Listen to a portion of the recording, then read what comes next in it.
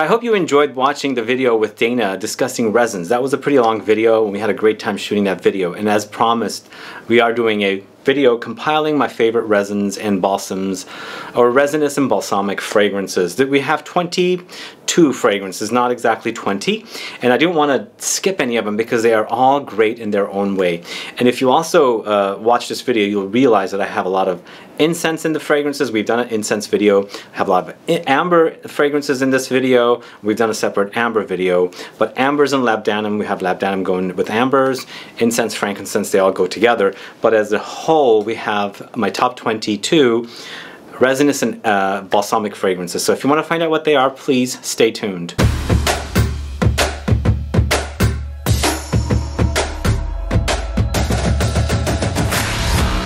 Thanks so much for tuning in. This is Sebastian with Smelling Great Fragrance Reviews. If this is your first time tuning into the channel and you love watching fragrance reviews, finding out about new fragrances, discovering new brands, and of course participating in giveaways and still haven't subscribed, please click that subscribe button below and also click the bell so you'll be notified for future videos and giveaways. Let's jump right into it. So I'm going to start off first thing with a fragrance from the house of Penhaligon's, and unfortunately I think this one is discontinued. So if you like this idea, please get yourself a bottle. This is Agarbati.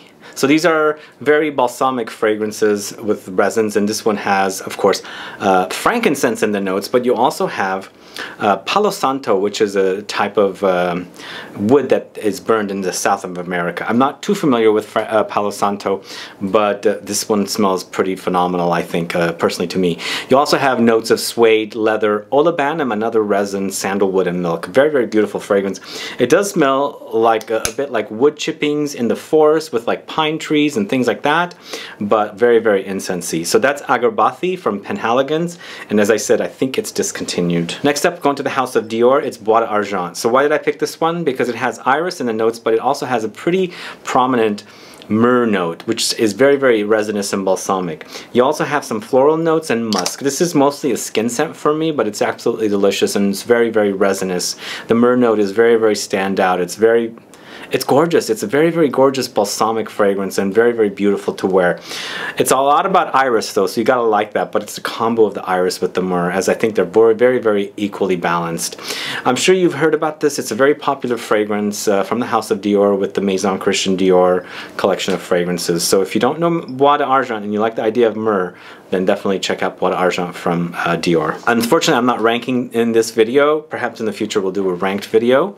But next up, going to the house of AMOUAGE, it's Interlude Man. And this one is utilizing so many different notes here. Lots going on with this one because it has also a very, very unique green herbal aromatic touch running through it with the oregano note, which kind of is odd, but works great here.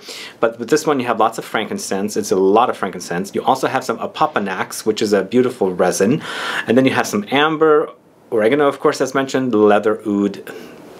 A great, great scent. It smells really, really divine, I think. It smells great.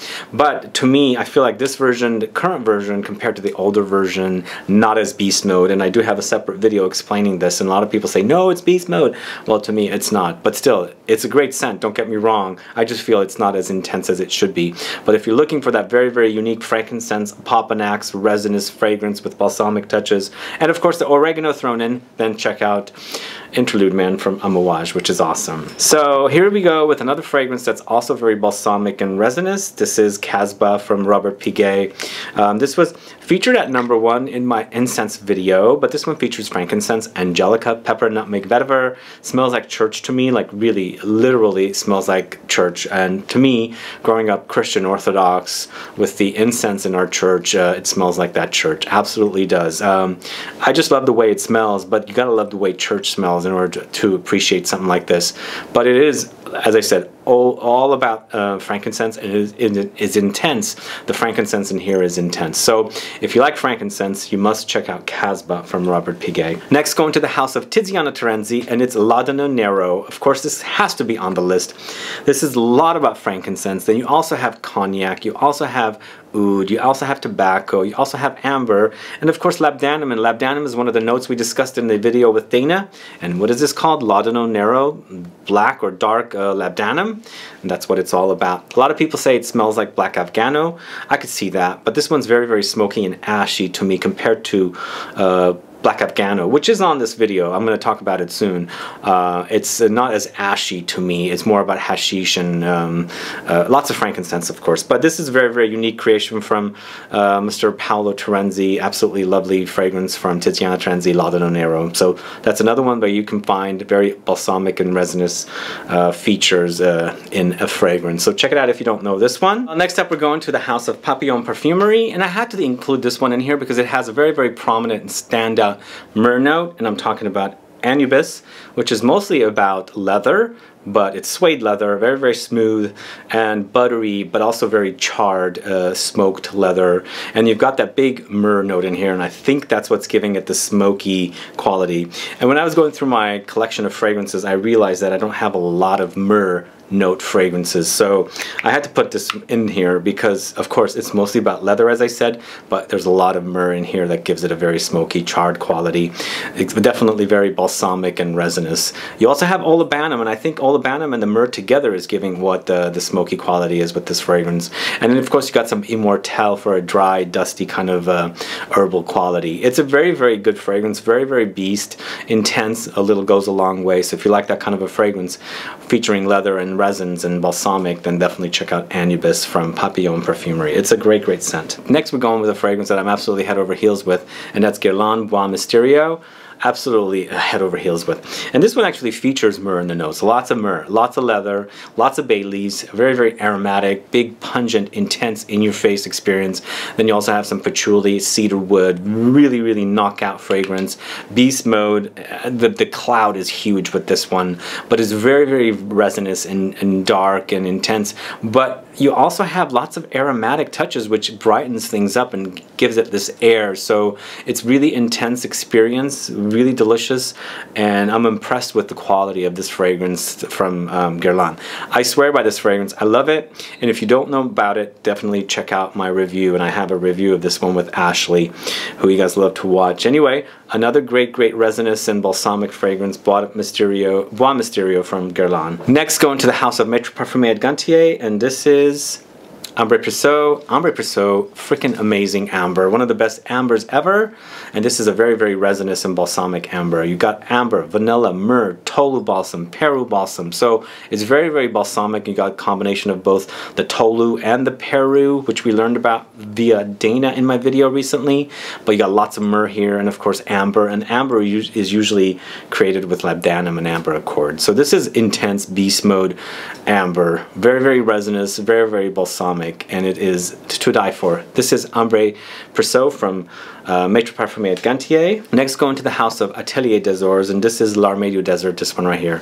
This one is a late discovery for me. I have a full review of it, and you should definitely check out. It is very, very incensey with lots of frankincense, but you also have this vanillic, golden vanillic touch running through the whole fragrance with this beautiful benzoin note, which is another resin we learned about, which benzoin traditionally goes vanillic, and I love that about it. And so it's frankincense, smoky, kind of churchy, with that sweeter kind of vanillic of benzoin running through the incense to make a beautiful combination of notes together. You also have a very creamy Gaillac wood thrown in here, gives it a very kind of dense softness to it, and then of course you got cypress and some additional woody notes. Really, really beautiful, very, very unique incense fragrance. It smells like church, but then it doesn't, if that makes sense. So this one's pretty awesome. So this is Atelier des Ors, L'Armée du Desert, another one for you to try. And then next, go into the house of Javoy. This is La Liturgie des Ors. Oh my God, this one's amazing. Phenomenal incense. It smells like real church. As I was telling you about the CASBAH, this is another one that smells like my church. Absolutely amazing, amazing fragrance with this one. You've got to love incense though in order to appreciate fragrances like this. You've got cypress, you've got olibanum, you've got myrrh. It's all the resins, of course the frankincense, together to make for one big powerful punch of incense and resinous and balsamic kind of fragrance. This house doesn't disappoint, and if you've been looking for an incense or resinous balsamic fragrance from this house, this is it right here. Javoy La Liturgie des Ors, and that is another one for you to try. So here's where things are going to get a little more interesting. They're going to get a little more sweeter, they're going to get a little more amberier, and we're going to start off with this one that I'm obsessed with from the house of Ormonde Jayne, and this is called Tolu. Tolu, again, line is about Tolu Balsam, and you've got Tolu Balsam in here, you've got amber, tonka beans, orange blossom, and there's some Olibanum running through it as well to give it a smokier touch, because Tolu Balsam doesn't generally smell very smoky to me. But this is to die for fragrance. It is absolutely to die for. The orange blossom is also standout. You can definitely pick it up. It's ambery, but it's not heavy and dense and molassesy and syrupy. There's a lightness about it. In fact, the whole entire house is actually very classy to me. Even though this is kind of like a dark and resinous balsamic fragrance, the fragrance smells amazing. It's not heavy and weighty. So this is Tolu from Ormonde. Definitely one for you to check out. Next, going to the house of YSL. Hey, we're talking about YSL here. I'm finally discovering the Le Vestiaire collection of fragrances. This is CAFTAN, and this one focuses on benzoin. Love benzoin note, and you also have some Olibanum. You've got Labdanum, of course, we discussed. Labdanum is what gives it the ambery touch. Then you have some Styrax and Musk. This is actually pretty phenomenal release from this house, and I'm kind of turning around to discovering these fragrances from this collection. But you gotta love the notes in here. The benzoin is amazing, the Olibanum is amazing, Labdanum, very, very dark and dense balsamic and resinous fragrance. Definitely bottle worthy if you like that style. So this is CAFTAN from YSL's Le Vestiaire collection. Next, going to the house of LELABO, and this is Labdanum 18. So this one actually focuses on the Labdanum note. This is Labdanum, but you also have vanilla, civet, you have musk, resins, and castoreum. The resins are not really highlighted, so I'm assuming resins, to me, it's a sweeter take on resins. So I'm assuming there's some benzoin in here, maybe some myrrh, and definitely not frankincense, because it doesn't smell like church. But it's very ambery, it's very vanillic, and it does get a little civety and musky in the dry down, so you've got to love that kind of stuff. There's also castoreum in the notes, so it's, to me, it smells like musk. It's a very, very sexy, almost bordering gourmand musk. And what comes to mind with this one is Musk Ravageur from Frederick Malle, because the perfumer who created this also created Musk Ravageur, so they kind of have similarities. So if you like balsamic resinous fragrance with the, you know, musky touch, then definitely Labdanum 18 from LELABO. And speaking of LELABO, I have two fragrances from this house. Benzoin 19, because we're talking about resins and balsams. Benzoin 19 is about benzoin, and you've got Olibanum here, you've got benzoin, you've got cedarwood, amber, and musk. Very, very beautiful fragrance. This is probably one of my favorite benzoin fragrances, but I have a much more fragrance that I like a lot more, but this is all about benzoin. It's actually not very intense and heavy as Labdanum 18 is, so there's something lighter about this one, even though it's a resin, benzoin, vanillic. It doesn't come off too benzoin-y, but compared to this, where I said it doesn't have a churchiness, there is some underlying churchiness with this one, with the Olibanum note thrown in. So there's a little bit of like smoke in there. Very, very unique fragrance, really cool fragrance. I love it, but it is expensive. It's from the city exclusive. So this is LELABO Benzoin 19. Next, going to the house of Orza El Legrand. This is Rêve d'Océan, this one right here. Again, beautiful church fragrance, but this one actually takes it into more of a forest pine tree kind of direction, a lot more than the previous ones I discussed, because there's also an underlying sweetness with this one. You've got frankincense, you've got benzoin, the sweetness is coming from that. There's elemi resin, there's also pine tree, there's aldehydes, there's more resins of Opoponax that also has a little bit of more sweetness, and of course there's Labdanum, so there's a ambery touch here. But a gorgeous, truly, truly gorgeous fragrance. Absolutely gorgeous incense. Check it out, Rêve d'Océan from Orza El Legrand. And then we have another one from the House of Guerlain. This is Bois d'Arménie, basically means Armenian wood. Hey, so I'm Armenian and I love this one, not because I am Armenian and it's got Armenian in the name, but I just love benzoin. And I wore this one a lot until I discovered another benzoin fragrance, and I'll tell you about it as soon as I get to it. But this one is from the more expensive collection. You've got benzoin, you've got frankincense, you've got Gaiac wood, and you've got balm and an iris. It's really truly beautiful. I think though when I first bought this compared to now, it's lost its heft to it. It was a lot more heavier before, but it still smells quite amazing. And unfortunately I'm stuck with this stupid bottle. I can't stand these sprayers because they're just very misty the way they spray, and I'd rather have my sprayers be really pointed. But then again, the smell is quite phenomenal. So if you like The fragrance inspired by Papier d'Arménie, the little incense strips that are popular in France and of course also in Italy. And you like that kind of benzoin-y, smoky smell, then definitely check out Bois d'Arménie from Guerlain. Going to the house of Memo Paris, this is Manoa, this one right here. This is another one of those balsamic resinous fragrances. This one actually has lots of vanilla in it as well, but you got Opoponax, Tonka beans, Labdanum, vanilla, ginger.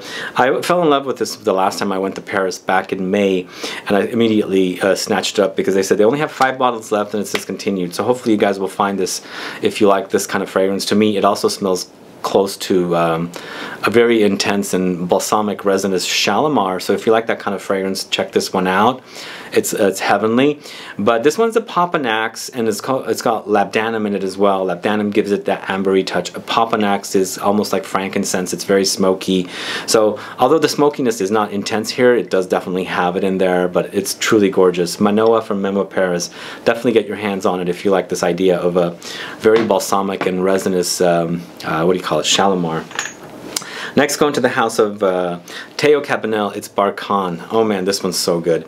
A great amber, such a great amber. This one has myrrh, it has labdanum, tonka beans, vanilla. It's absolutely delicious. If you like ambers with lots of myrrh, and labdanum of course is what they use to create the amber accord. This is a phenomenal release. This house is great. Stay tuned for some videos about this house in the future. So Théo Cabanel is a French niche perfume house. So Barcan is a great release.